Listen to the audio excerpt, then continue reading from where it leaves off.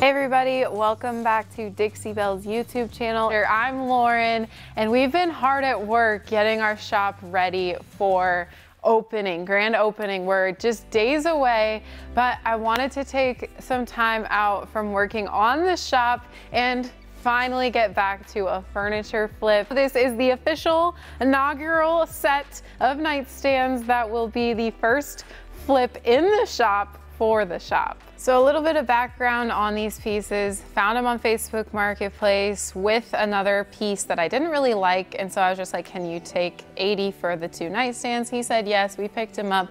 I loved the shape of them, but I just don't love the brown wood anymore. And the reason I'm choosing these to do today is because nightstands can be pretty fast flips, and I kind of need a fast flip since we've got so much else going on. But also we have nothing like this in the shop for sale. So the way that I'm going to be making these over is going to be really awesome, really in style, and we can get pretty good money for a nightstand pair like this. First things first, we are going to remove the hardware. I'm thinking I'm gonna reuse this on this piece. I'm just gonna see, a little rusty. I'm just gonna see once it's like finished to make sure that these actually go with the look. Otherwise, I may need to switch them out. And the drawers are gonna give me trouble getting them out. So for now, I'm just gonna leave them in.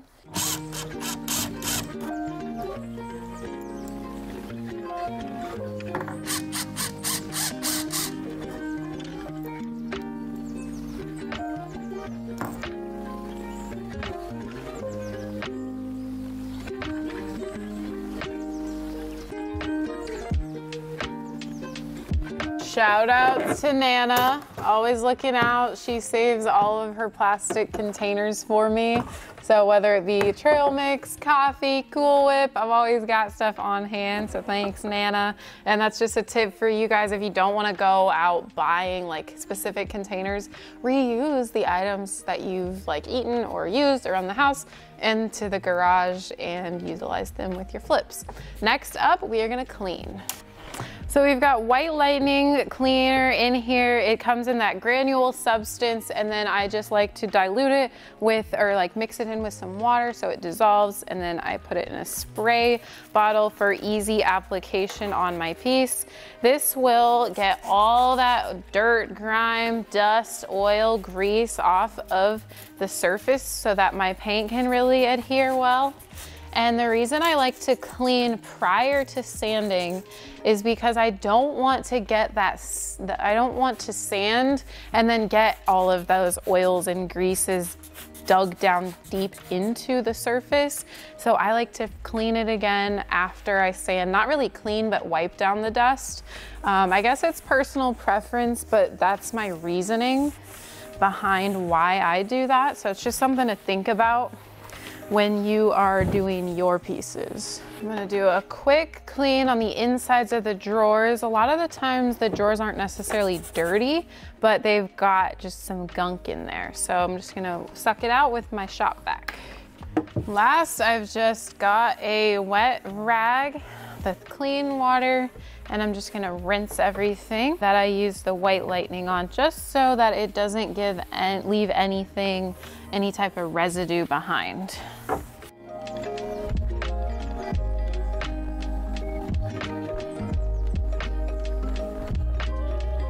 Okay, it's time to sand, and I told you I was gonna keep this pretty simple, even beginner friendly. So I've got my Ryobi orbital sander here. I'm gonna do a little bit with this on the flat surfaces, and then where I can't reach this into, I'll just go ahead and do it by hand.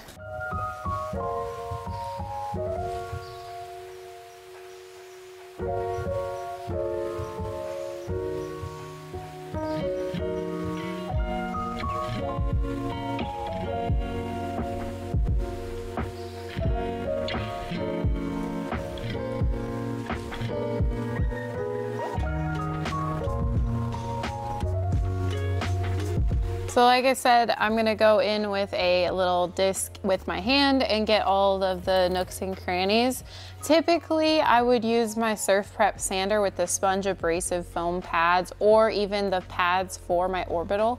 I don't have those here with me at the shop just yet, so I'm working with what I've got, but I've also just want to show you guys that you don't always have to have those fancy tools. Those do make it easier, but this is just as well. Also, I wanted to say that the reason that I am scuff sanding is because we're just trying to basically roughen up the surface a tad bit because we want the paint to adhere. The paint that I'm using doesn't require a primer as long as you're not going to get any bleed through or your surface isn't too slick. So that's what we're basically doing, is making sure that the surface isn't too slick so that the paint can adhere really nicely. Then I'll just go ahead and rinse off all of the sanding dust.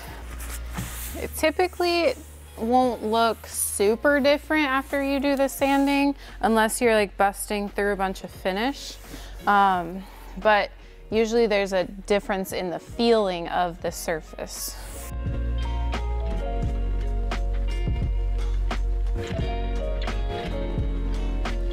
I do believe we're ready to paint. I am going to be utilizing my table here so that I don't have to bend over and I don't have to be down on my knees. This table has definitely come in handy, so this is your sign. If you don't have a work table, get yourself one. This one is from Home Depot. It was like maybe $300 or something like that. I'm sure they have them on Amazon as well. I'll link a similar one or one from this one in the description down below. So the color that I have chosen is from Dixie Belle's Silk line, and it is called Sandcastle. So it's kind of like a neutral tan color, a little bit on the lighter side, and I've gone ahead and mixed it already, and I'm just gonna go ahead and apply it. So again, like I said, this paint can be applied directly to your surface without primer as long as you're not worried about the bleed through or the adhesion. The reason why I'm not worried about bleed through on this piece is because I was really careful not to bust through the finish, as well as when I was cleaning, I didn't really see any signs of bleed through, like coloring, dark coloring, red coloring, wood coloring, things like that. So those are some things you could look for to kind of help you know if it's going to bleed or not. I've also got my mister bottle in my right hand. This is just water. It's going to help my paint glide on really nice and smooth. And then I'm going to be using the mini angled brush. It's gotten a lot of love, but it is the mini angled brush. I like this one because it just fits right in the palm of my hand and it's really easy to utilize.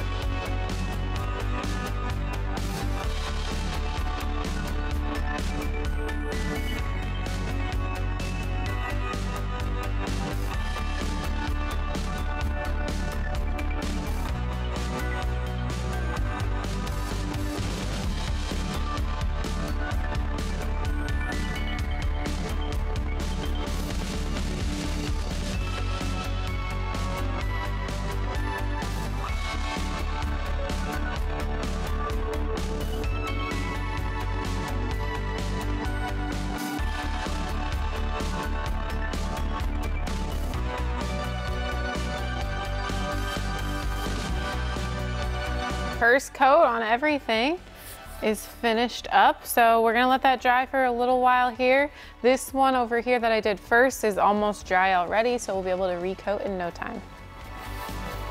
We're ready for coat number 2. Same thing, I just want to get a little bit better coverage here. The first coat did get pretty good coverage, especially going from such a dark color to such a light color, but that second coat will give you both coverage and better durability. So even if you're getting pretty much full coverage with the silk paint, it's really highly suggested to get that durability to do 2 coats at least. Also, I wanted to show you guys, I have literally used about this much paint so far. So brushing on the silk paint and really any paint is going to save you paint. Sometimes you may want to spray and you'll use a bit more paint, but still a little bit goes a long way with the paint.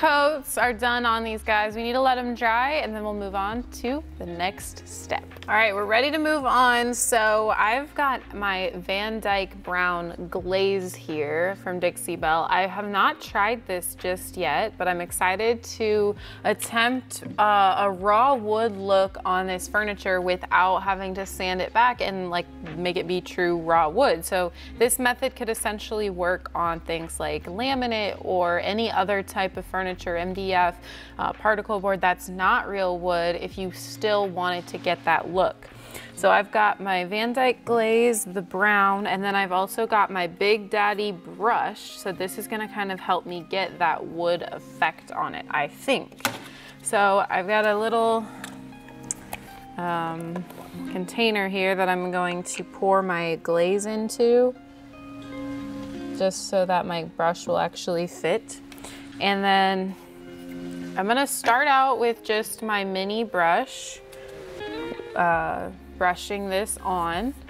I don't really want it to be too thick, but I just want it to be enough. And I'm just kind of gonna work in sections, because if you think of the grain of the wood, you're going to want it to follow a pattern kind of. So when the pieces are going up and down, I'm probably gonna want that up and down wood look. And then when the pieces are going side to side, I'm probably going to want to switch it to be that side to side look. Okay, so we've got that middle portion covered.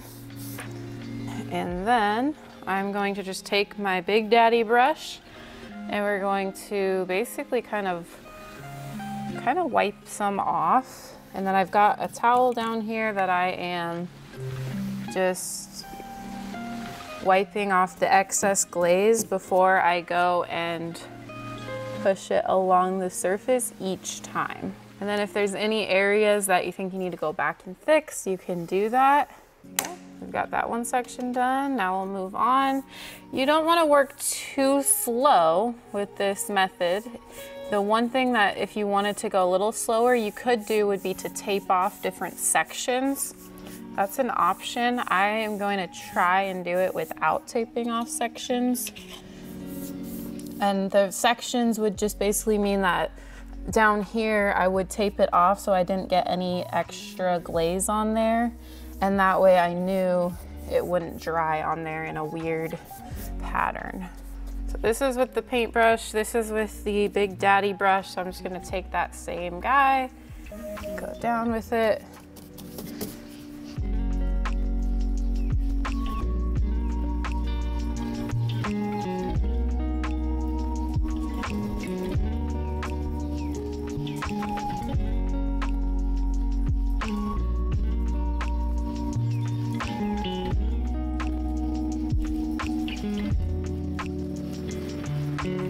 All right, first one's done. I love it. It's definitely got that Pottery barn vibe going on. So that's kind of the look I was going for. It's a really popular look, plus nightstands are super popular as well.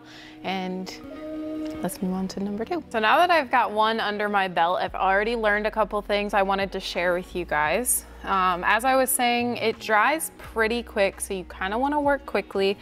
The little paper towel to wipe off the glaze in between swipes is key, because if you don't wipe off the brush in between, this is going to continue to get that glaze on there and have too much on there to even be able to wipe it back. So where you start, it will be much lighter, and then as you go around, it'll be darker, which won't be a consistent finish throughout the whole piece.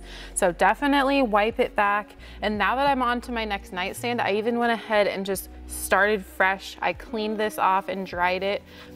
These do dry a lot faster than the synthetic brushes, the natural bristle brushes. So I just dried it on a paper towel as well. It's ready to go, good as new. I don't know. I'm having a really fun time doing this. It's allowing me to be creative and just really focus on the project. Painting projects are a lot of the times therapeutic for me, so this is kind of a great time for me to be taking a minute to do a project because there's a lot of chaos going on out there in our store with just a couple of days left until grand opening. So I'm really having a great time on this project.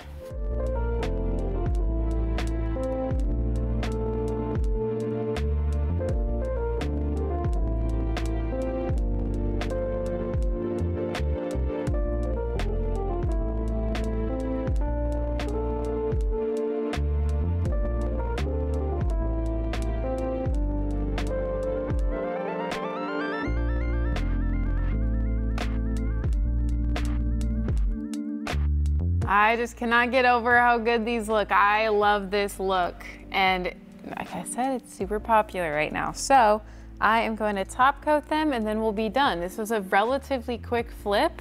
I'm gonna be using the Dixie Belle Clear Coat in satin. This is my go-to top coat really on most of my projects. It's very durable and it just gives a tiny bit of a sheen on your piece without being too glossy, but still holding up really well. Then I've got the Dixie Belle Fan Mini Brush to apply. And now we're back where we started with much better looking nightstands. We're gonna go ahead and reattach the hardware. Like I said at the beginning, I think this will be just fine to put back on there. If I get it on and I don't like it, I can always change it around, but I think I'm gonna like it just fine. All right, this is the first furniture that I flipped in the shop for the shop, and it is done and I love it, and it is now on the showroom floor available for purchase on our grand opening. I think these look absolutely incredible. They look like completely different pieces, aside obviously from the shape of them. But I just think that I brought them into the modern world thanks to Dixie Belle's products. So if you're interested in getting this Pottery barn look, this raw wood look without having to strip back the furniture sealer or the varnish that's on your pieces, or if you don't have a wood piece of furniture, this could be a great option for you. Again, I used Sandcastle from their silk line and then the brown Van Dyke Glaze. Loved it, top coated it with satin, and they came to life. Thank you guys so much for watching, and I'll see you on the flip side.